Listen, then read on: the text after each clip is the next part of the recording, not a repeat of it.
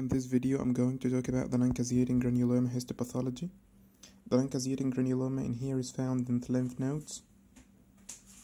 What we see here are varying shaped granulomas. These granulomas lack a caseous material in their center, so they are called non-caseating, and what we see here are nuclei of foreign body joint cells and joint cells of Langerhans. The main difference between this type of granulomas and the other granulomas mainly is the presence of necrosis at the very center of it. It is called the caseating necrosis.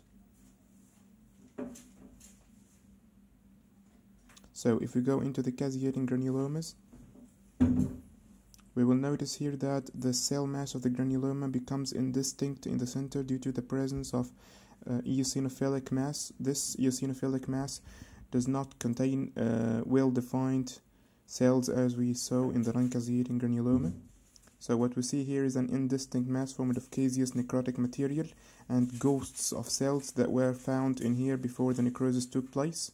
So we see the eosinophilia very evident in this slide due to the cell deaths.